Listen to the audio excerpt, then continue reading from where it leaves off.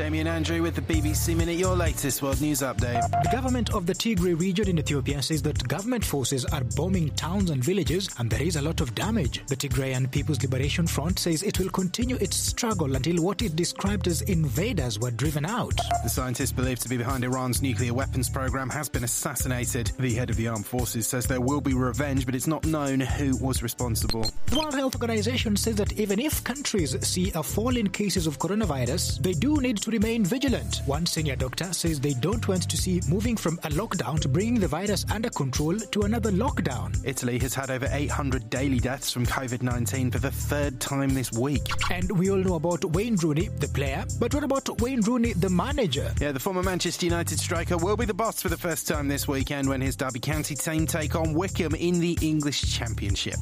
2029 G. BBC Minute.